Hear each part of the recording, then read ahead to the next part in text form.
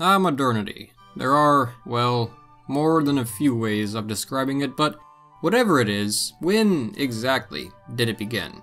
We talk about the modern world all the time, but what does that really refer to? Where is the cutoff, and why? Well, hello and welcome to Fire of Learning. This is a very interesting question, and today we're going to be answering it, so let's get to it. Before we begin, I would like to thank Jeff Smith for being our most recent supporter on Patreon. He joins these supporters who make these videos possible. So the question is, what aspects or events separate our world from the past? Well, the answer is complicated and can vary greatly. The modern world can be said to have begun at multiple different dates depending on the context in which it's used. And of course, we have to remind ourselves what exactly constitutes the modern world is constantly changing, year by year. It means a different thing today than it did 60 years ago. Several dates come to mind when we talk about dividing history and modernity. 1991, 1945, 1914, 1815, 1453. I would even consider going back as far as 476 AD in a very broad sense of the term, but that's about the farthest that I would go. That is the year that the Western Roman Empire fell, and therefore the year historians have labeled as the dividing year between the ancient and medieval worlds. It's in these subsequent Middle Ages that we see the modern formation of the world begin. Not just in Europe, but in places like the Middle East, with the rise of Islam and things as well. But is that enough to make it the modern world?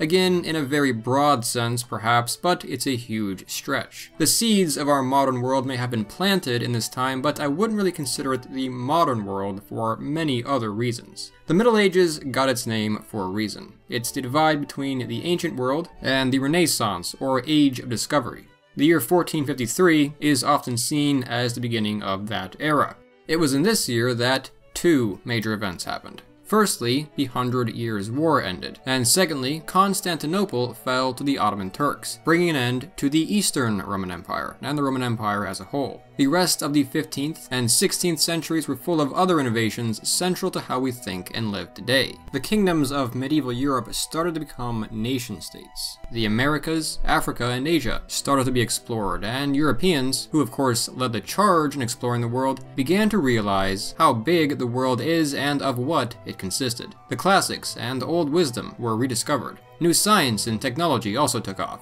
with the invention of the printing press, the seeds of the scientific method, gunpowder, advances in modern medicine, and more. We also have to remember the philosophical, social, and religious movements, like the Protestant Reformation, and the fact that art finally stopped consisting of, well, this. If we're going to stretch the term modern world, I would prefer to say that its earliest beginnings are in the year 1453 AD. Many historians fully or mostly agree, but again, we should take this with a grain of salt. Historians often refer to this as the early modern period and contrast it with the late modern period, which began around 1750 to 1815, and contemporary history, which perhaps began in 1945. This is with good reason. Perhaps more important to how we live our lives was the Industrial Revolution, doubtlessly one of the most important moments in human history. Industry. The Industrial Revolution changed everything. It marked the beginning of a totally new life for the peoples of the earth. From about 1400 to 1700, the life of the average European peasant did not really change a whole lot. But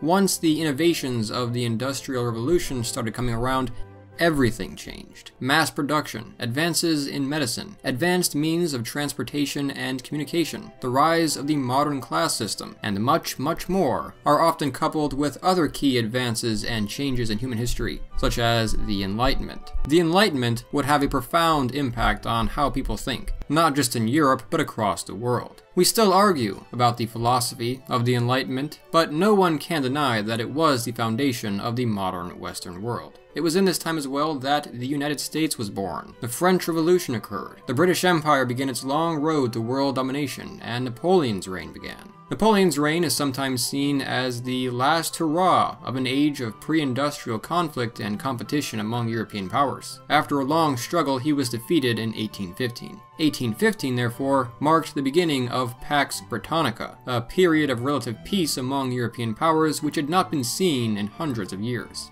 Because this took place around all the aforementioned events, many historians believe that 1815 is a good position for the beginning of the modern world. But Pax Britannica ended in 1914, and while innovation continued, the Industrial Revolution ended sometime in the mid-19th century.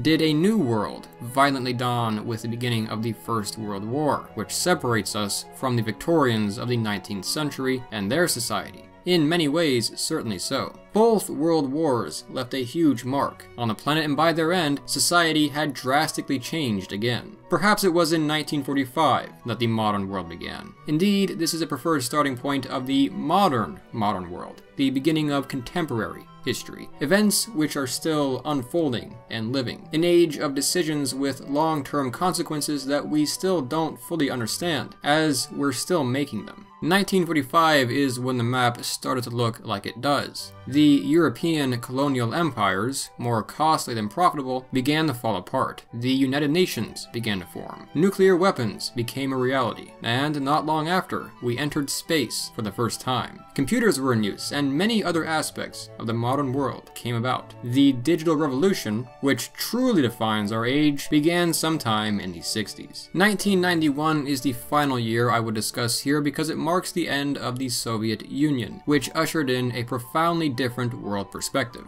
The internet, which is doubtlessly one of the most important inventions in human history, only began recently, around the time of this fall. Placing the cutoff any sooner becomes complicated. Is the year 2000 history or the modern world? Can it not be both, and if so, to what extent? Is 2019 history? In a sense, depending on how we define the terms and look at things, but here's another important question. Has there been anything in 2020 that separates us drastically from 2019 or 2000? A matter of opinion, I suppose, but I would say not yet, and I imagine most people would agree. But then, the people of the future may be able to see a divide that we ourselves cannot see while we're in it. And so, as I've said, this question isn't easy to answer. People don't often wake up to find that their society is going to be suddenly changed forever. Things can and do happen suddenly, but rarely do all of the things that define an age begin at once. Though there isn't a clean answer, it is still an important question to ask. It gets us thinking about who we are, what makes us who we are, and why we are how we are. It allows us to keep track of our progress, and predict and prepare for what might come in the future, which is frankly what history is all about. Let me know in the comments where you believe the modern world began. I hope you enjoyed this video. If so, I invite you to come check out the rest of Fire of Learning, and to subscribe to see more videos like this in the future. To help support the channel, a donation on Patreon would be a big help. A special thanks to our patrons listed here. We're also on Instagram, Facebook, and Twitter, and there will be a link to the Fire of Learning Discord server in the pinned comment, so come check us out there too. Thank you for watching.